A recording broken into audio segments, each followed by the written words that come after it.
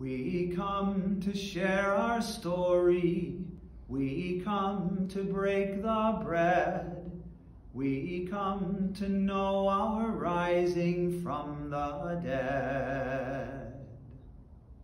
You know, the story of the woman at the well in the Gospel of John, chapter 4, is really a beautiful story about intimacy, about God's desire to be intimate with us.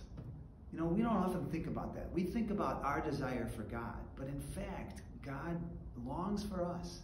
It's a beautiful story about a very authentic encounter between Jesus, who was a male Jew, and a Samaritan woman.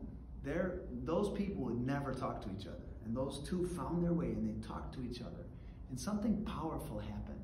That woman, who was at the well in the middle of the day when no one else was there, experienced intimacy with Jesus in a powerful way, so much so that she went back home to those people who hated her, who had rejected her, and told them to come and meet Jesus. What a beautiful thing. I want to invite you today to think about your own relationship with God. You know, we long for God, right? But can you imagine this? God longs for us. This is God saying, "Come back to me with all your heart. Don't let fear keep us apart.